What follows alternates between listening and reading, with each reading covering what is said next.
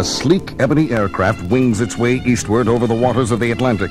The pilot is the world's greatest detective. The craft is the Bat Plane, and the destination is the heart of darkest Africa. Batman here, recording entry number 21A from my mission logbook. I'm currently cruising at 1,243 miles per hour at an altitude of 57,000 feet.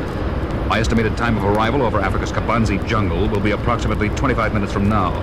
As for the purpose of this flight to the largely unexplored Kabanzi Highlands, it all began only a few days ago, when Commissioner Gordon asked a favor of me in his office. John and Mary Tate, aren't they the man and wife team who won a Nobel Prize last year for their experiments with suspended animation? The same, Batman. And the fact that they'll be visiting Gotham City has been splashed all over the media. That's why I'd be grateful if you acted as the Tate's bodyguard while they're here. You're worried about possible action from enemy agents? Let's just say there are several unfriendly foreign powers who would have no qualms about kidnapping the Tates to obtain their vital scientific research. I'd feel a lot better if I knew you'd never be far from their side. Consider it done, Commissioner. Gordon was a cautious man. And he was right. Every major power on Earth has been trying to crack the secret of suspended animation for years. And the Tate's award-winning work in time suspension biology seemed to put them closer to perfecting the process than anyone else. All these thoughts ran through my mind as I met the famous couple that afternoon at Gotham Airport.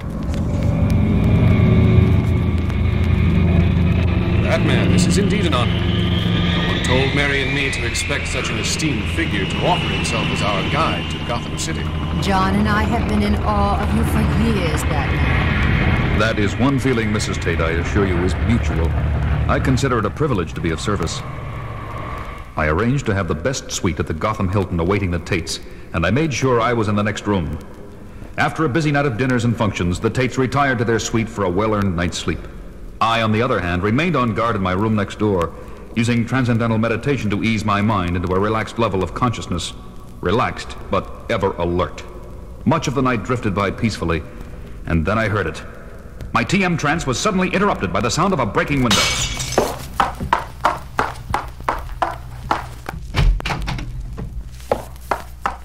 The split second I rushed into their suite, I was attacked by what I never had a chance to see. It was so dark.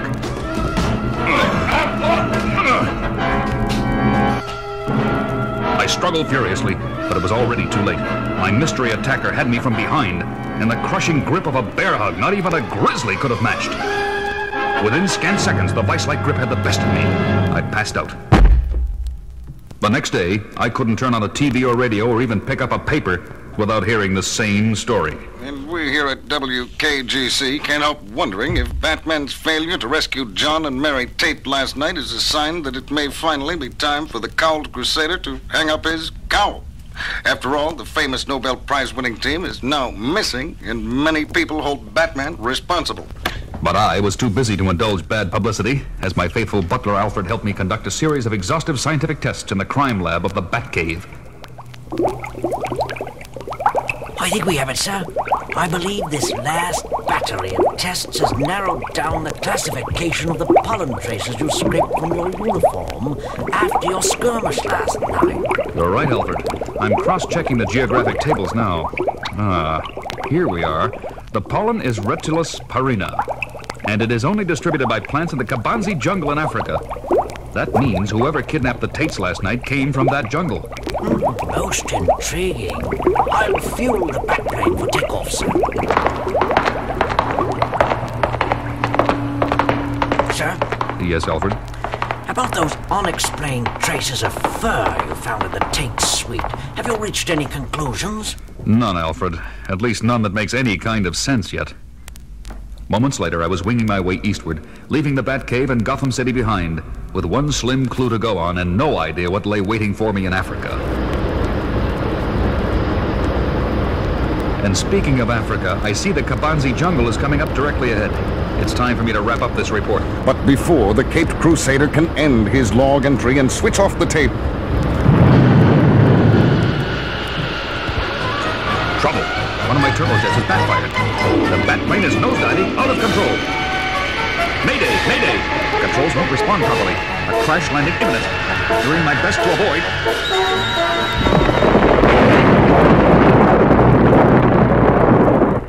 Finally, the smoldering and crippled Batplane comes to rest, leaving a torn and tattered figure slumped in the cockpit. A cowled figure that does not move or utter a sound.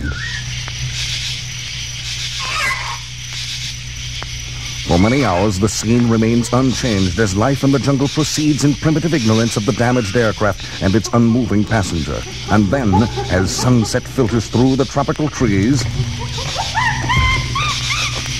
a pair of rescuers appears, gently removing the limp, unconscious crime fighter from the shattered cockpit. Did he sustain any permanent damage, do you think? I would say negative. A mild concussion, several bruises and lacerations. His injuries do not seem to extend beyond that. Once we get him into the city, our healing facility should completely restore his health. Right. To the city, then. The two rescuers lumber away effortlessly, carrying the 180-pound Batman between them. Effortlessly, because these rescuers are both gorillas. Hours pass. The Caped Crusader groggily moans and stirs. But it is not tropical vegetation and African wilds he opens his eyes to see. Instead, it is the antiseptic confines of an incredibly well-equipped, highly advanced laboratory. Where am I? Have you ever heard of Gorilla City, Batman? You're a prisoner here now, just like John and me. Great Scott! John and Mary Tate! Imagine a super-advanced city in the heart of darkest Africa, built and inhabited by apes, far more intelligent than man himself.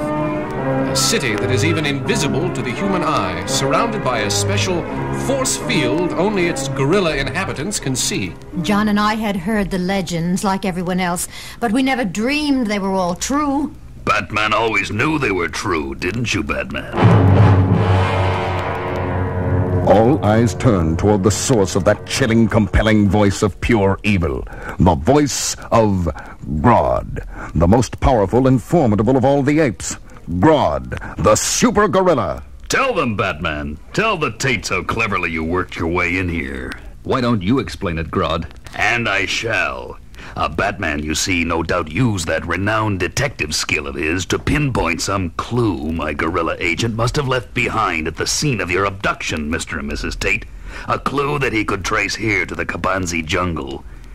Being as unusually well-informed as he is, Batman knew Gorilla City was purported to be in Kabanzi, although no human being had ever seen it.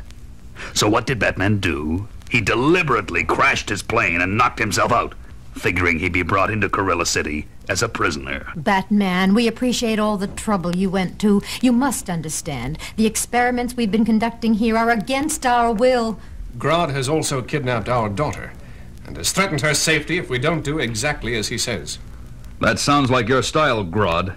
Just what is it about the Tate suspended animation work you find so fascinating? You're about to find out for yourself, Batman. Even before he can make a move to defend himself, Batman is seized by two gorilla guards and placed inside a plexiglass booth hooked up to an ominous pulsating machine. A machine monitored by John and Mary Tate.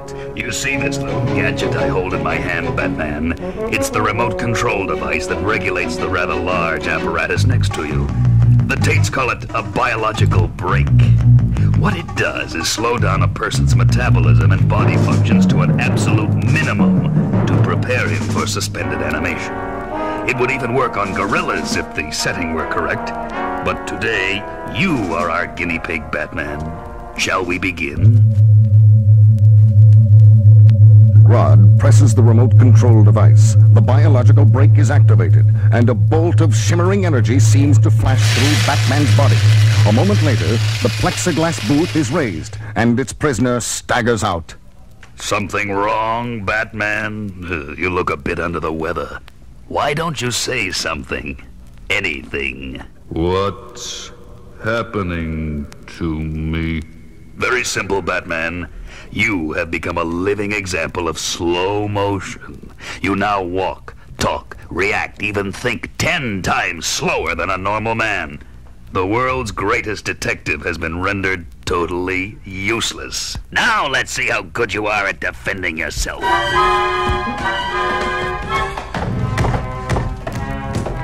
Don't do that. Stop it, Grodd. You're tossing him around like he was a rag doll. Please stop. You'll kill him. Hardly. Batman does not deserve such an easy death. I am through toying with him for now. What I have in mind for his demise will be far more excruciating. At once, John and Mary rush to the fallen Cape Crusader's side, only to discover... Oh, no! It can't be! Oh. He's dead, Grodd. I hope you're satisfied now. Get away from there. Does Batman think he can fool me as easily as a human? The grieving Tates back away as an angry Grodd kneels beside Batman's limp body, placing the remote control device on the floor of the booth. It's a trick. Batman should have recovered by now. The slowdown effect is temporary. Grodd places his massive head over Batman's chest, listening for a heartbeat that isn't there. But he doesn't notice Batman's hand moving slowly toward the remote control device. His fingers find the activator button. They push it. And Grodd is immersed in a bolt of shimmering energy this time, while the masked manhunter unexpectedly springs to his feet in time to avoid the pulsating beam.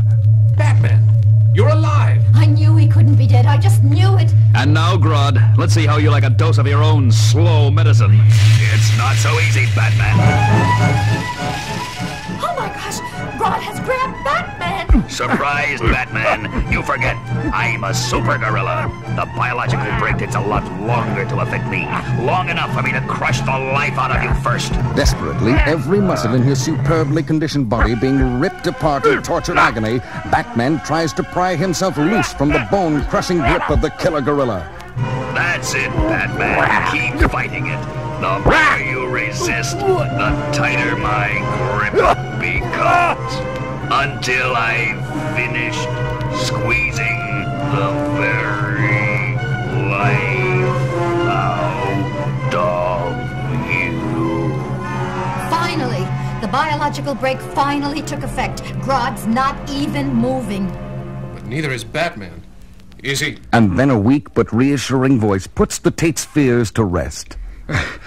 I'll be all right.